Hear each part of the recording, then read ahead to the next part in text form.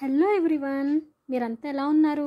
నేను చాలా బాగున్నాను. మీరు ఎలా ఉన్నారో నా కామెంట్ సెక్షన్లో షేర్ చేయండి. ఈరోజు ఒక మంచి టేస్టీ రెసిపీతో మీ ముందుకు వచ్చేసాను. ద బెస్ట్ సమ్మర్ రెసిపీ అని కూడా చెప్పొచ్చు.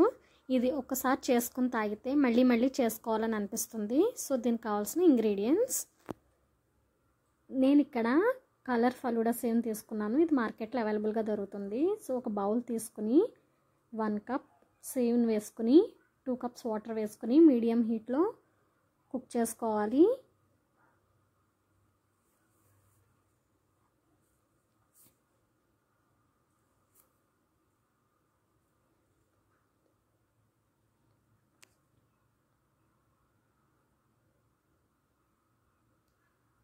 సో సేవ్ కుక్ అయిపోయింది. ఇక్కడ నేను 2 టేబుల్ స్పూన్స్ షుగర్ వేసుకుంటున్నాను. షుగర్ ముందు వేసుకోకూడదు, సేవ్ అనేది కుక్ అవ్వదండి. సో లాస్ట్లో కుక్ అయిన తర్వాత వేసుకోవాలి. ఈ విధంగా కుక్ అయిపోయిన తర్వాత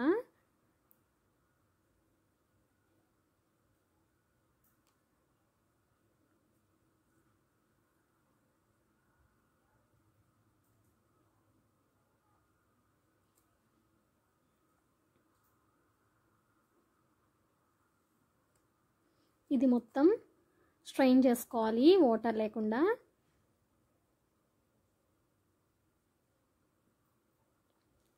సో ఇప్పుడు ఈ సేవ్ పైన కొన్ని కోల్డ్ వాటర్ కనుక వేసుకున్నట్లయితే అంటుకోకుండా సెపరేట్గా ఉంటుందండి.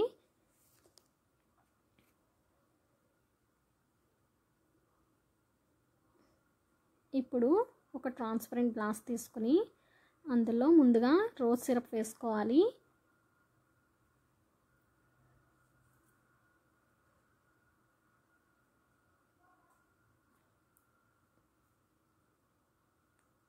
వేసుకున్న తర్వాత కుక్ చేసి పెట్టుకున్న ఫలూడా సేవ్ని ఇందులో వేసుకోవాలి.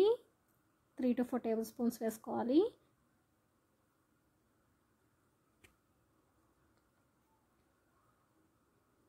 ఇక్కడ నేను కాచి చల్లారబెట్టుకున్న పాలు తీసుకుంటున్నానండి. అవి ఫ్రిడ్జ్లో పెట్టుకున్నాను.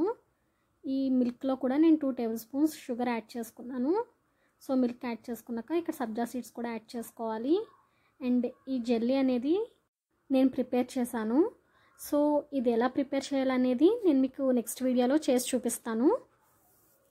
సో ఈ విధంగా మిక్స్డ్ కలర్స్ అన్నీ వేసుకోవాలి. ఫలూడా సేవ్కి ఈ జెల్లీ అనేది మెయిన్ అండి. ఇది లేకపోతే అంత టేస్ట్ ఉండదు.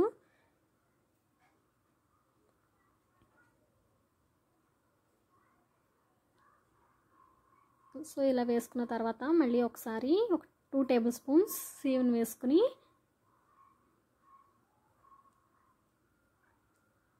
సో ఇక్కడ నేను కుక్కీ ఐస్ క్రీమ్ తీసుకుంటున్నాను. 1 స్కూప్ తీసుకోవాలి.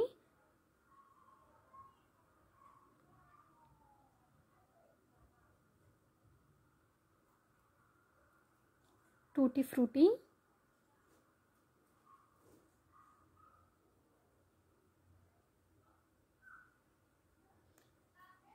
అండ్ ఫైనల్గా డ్రై ఫ్రూట్స్తో గార్నిష్ చేసుకోవాలి. ఇక్కడ నేను ఆల్మండ్స్ అండ్ పిస్తా కూడా స్లైసెస్గా కట్ చేసుకున్నాను. క్యాష్యూస్,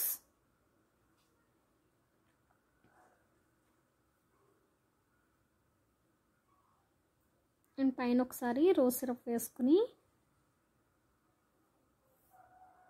చెర్రీ కూడా యాడ్ చేసుకోవాలి. అంతే, చాలా ఈజీ అండి. పిల్లలకి కనుక చేసి పెడితే చాలా ఇష్టంగా తింటారు. అండ్ నా ఛానల్ కనుక ఎవరైనా ఫస్ట్ టైం చూస్తున్నట్లయితే please do like, share and subscribe to my channel. Thanks for watching. Bye.